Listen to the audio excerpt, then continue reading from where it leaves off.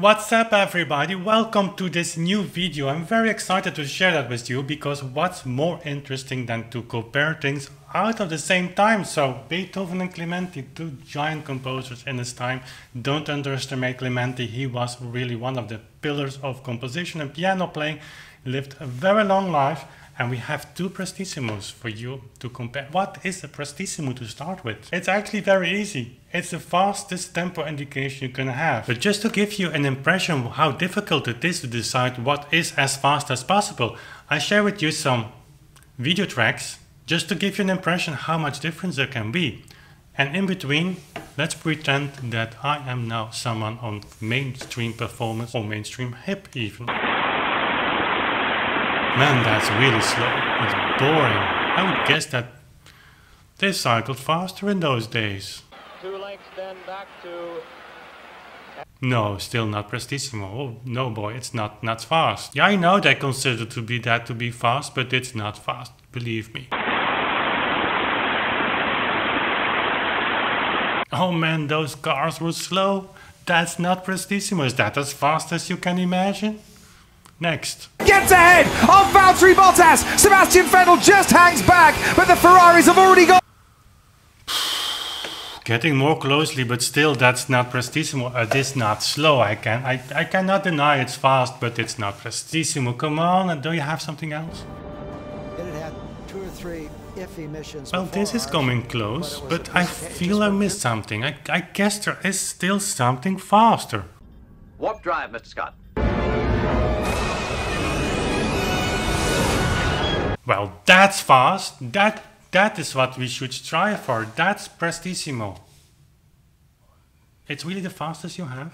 So guys, it's not to make jokes with anyone. I mean, that's of course not my purpose, but it puts things into a perspective because what is Prestissimo? Again, if you read the sources, it's very easy and very clear. It's the last tempo indication you have. Even Clementi in his piano school is writing about Prestissimo.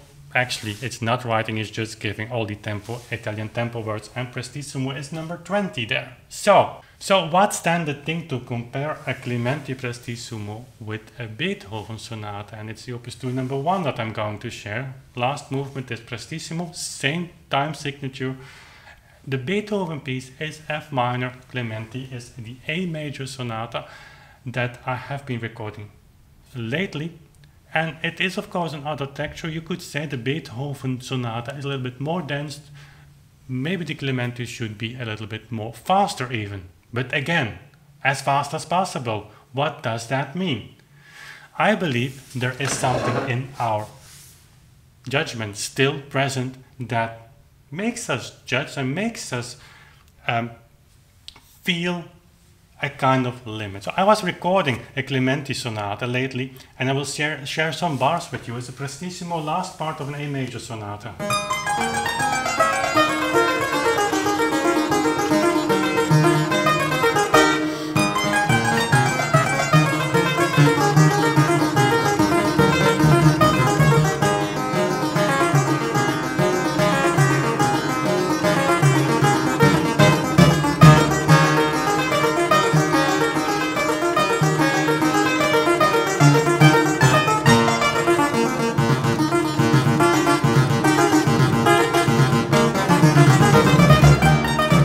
Online now, I guess a few days ago I've uploaded that, but interestingly enough, if you don't know this piece, and I guess many of you, if you haven't heard the recording already, it's not a piece that you probably will not be familiar with. And during the live stream, several people were chatting, and you can still check it out. I will link the live stream here. Hey man, this is really fast. Does it need to be so fast? It's Prestissimo, so what do you want? You can play it even faster, but still the people who didn't know the music say, I feel a little bit on the edge of being easy with the music, which by the way might be the meaning of Prestissimo. So, if you have the same impression now that this is really fast, compare the tempo with the piece you do know very well. And that's a Beethoven sonata opus 2 number 1. F minor. So again, Clementi, I used kind of this tempo, might be a little bit slower, I don't know, I haven't checked, but it's somewhat in the range of this. let's now just take that tempo and implement that on the Beethoven. You get this tempo.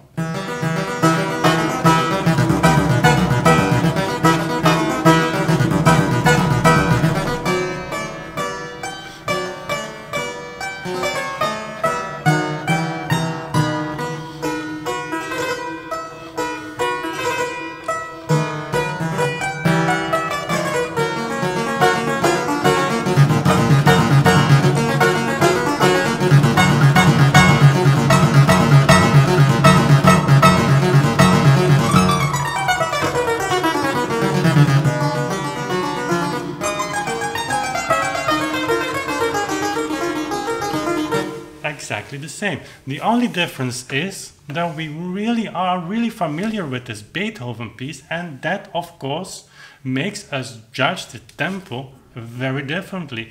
So if I make the case sometimes of going back to what the people in the time really suggested us as a tempo, and there apply the double beat, because that's not a video here about double beat and single beat use of the metronome, but single beat use is unplayable, and nobody is doing that for the fast movements, certainly not. It's unreachable, it's warp speed.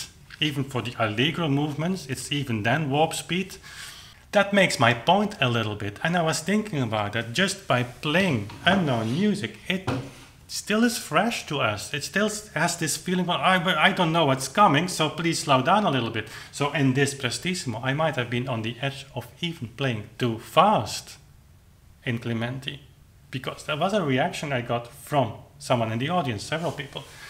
And applying that to Beethoven, what should that teach us?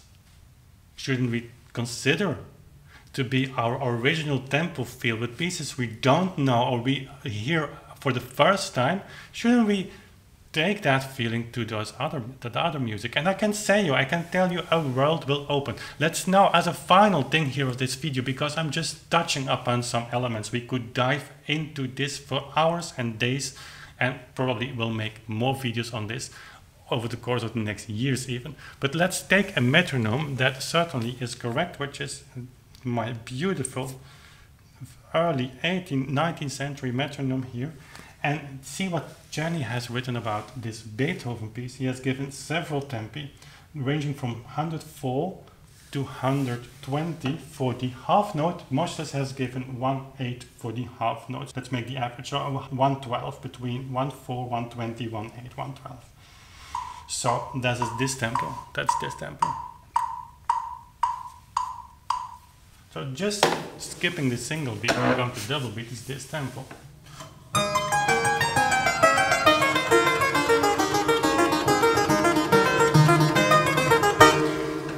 Immediately recognizing that it is slightly slower. So this would fit perfectly into what people were saying in the chat. That this is, to their feeling, very fast. Let's go to the Beethoven.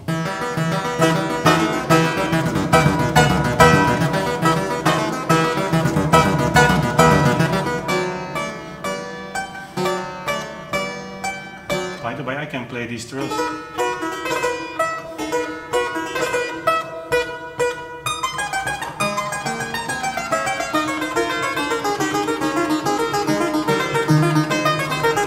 Again, just touching up on this element of comparison between those two pieces, and to leave you with this idea only, that think about the fact that Clementi and Beethoven tempos have no relationship with each other. That's something you should forget. In that time there was something like a tradition, that today we've lost that tradition, but the tempo ordinario, so I mean the Prestissimo kind of feeling, allegro kind of feeling, was similar. I'm not saying here that it was exactly the same, but it was about the same. If you compare the metronome numbers, not talking here about single beat, double beat, just the metronome numbers given by people from Czerny, Hummel, Moschles, and Ferdinand Ries, you name it, they are all in the same line. Some of those editions, like the Czerny Beethoven editions and the Moschles Beethoven editions, they were made simultaneously, so they didn't know from each other